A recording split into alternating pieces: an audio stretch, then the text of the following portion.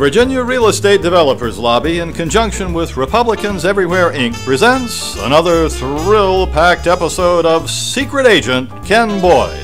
Tonight's story is The Wendell-Wood Affair, or Rush to Judgment.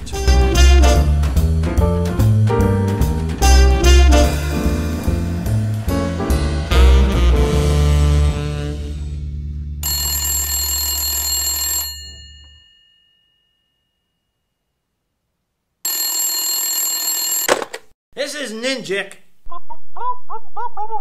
Oh, hello again, Mrs. Thomas. No, we still don't know anyone named Wendell-Wood. Apartment complex? Why, yes, that's a code name for a project in your area. Where did you hear about it? The Daily Progress? But this is classified information. How's that? It was in the classified ads. I guess that's okay then. Well, thank you, Miss Thomas. We'll get one of our top agents on it right away. We'll email you as soon as we know something. Goodbye. Hey, Joe! Sir? Contact Secret Agent Ken Boyd down in Charlottesville. We got a leak.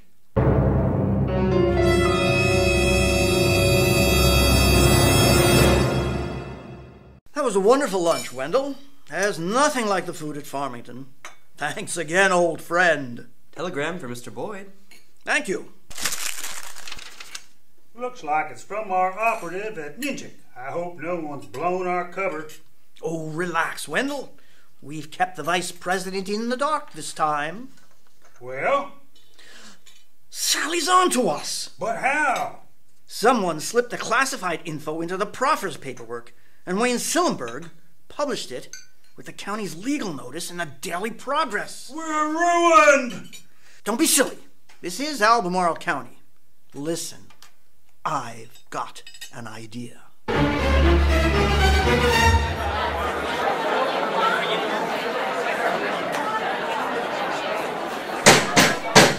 The Albemarle County Board of Supervisors is now in session. The first order of business is a public hearing on Mr. Wood's NGIC site to approve an apartment complex just put forward tonight. Chairman Boyd? Chair recognizes Mr. Slutsky. President Bush called me just a few minutes before the start of this meeting. Oh, that's funny. He called me too. Me Me too. too. Yeah, he called me. Yeah. He didn't call me. Oh, that's too bad, Sally. You need to start coming to our local government and real estate developers' prayer breakfasts. Mr. Chairman, if I could finish. Go ahead, David. The President asked me to remind everyone of just how important NGIC is to Homeland Security. He asked both me and Wendell and almost everybody to pray on it. It was a conference call? Didn't I mention that? So, David, what did that still, small, male voice from above tell us to do? Mr. Chairman, if I could speak.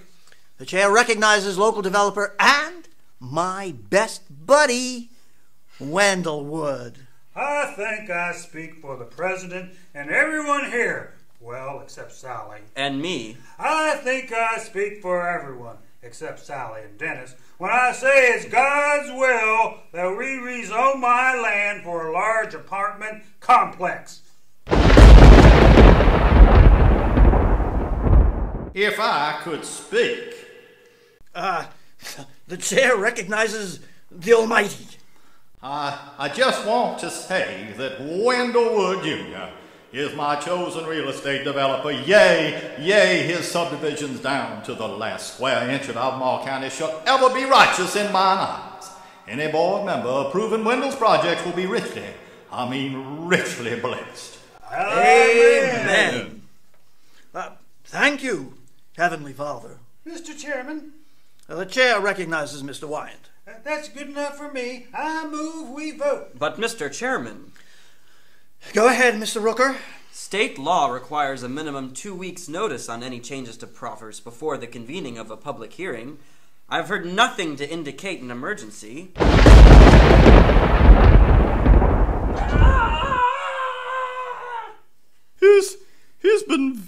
compromised. I believe Mr. Wyant has just moved for approval of Mr. Wood's most righteous plans. Do I hear a second, Mr. Slutsky? So move, Mr. Chairman.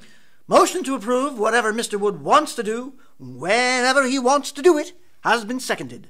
All those in favor? Yay! Opposed? Motion carries. Mr. Chairman, Yes, Sally. I've just gotten an email from NGIC in Washington. Now go on. They deny all knowledge of apartment complex.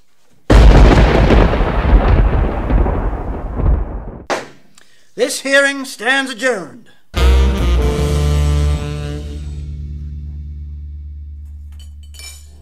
Thank you, young man. Here's $7 to pay for the concession. Sorry about the Key West Club hot dogs, Wendell, but with my election campaign in trouble, it's all I can afford. That's all right, Ken. Hey, your plan to bring God into the argument was brilliant. It was just typical Republican strategy, Wendell, old boy. Still, I wish we could have worked our opposition to stem cell research in there somehow. Maybe next time Chuck Rodkin needs to change his North Point proffers at the last minute. What a swell idea! Let's give Chuck a call as soon as we finish our fudgesicles.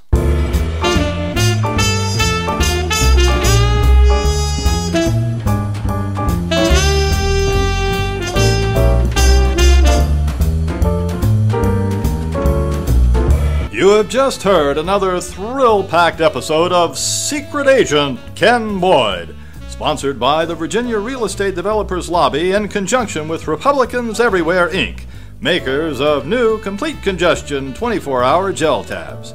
If you need congestion, we'll help you get it. There's an acute shortage right now, as they've often sold out. And be sure to try our new Democratic suppositories, so popular they've sold out too. Now our producer's disclaimer. Secret Agent Ken Boyd is a fictional political satire. While certain names and events may appear to be the same as real names and events, this is mere coincidence and should be ignored by all but the most gullible. And so until next time, this is T. Vincent Garnell, bidding you a fictitious farewell.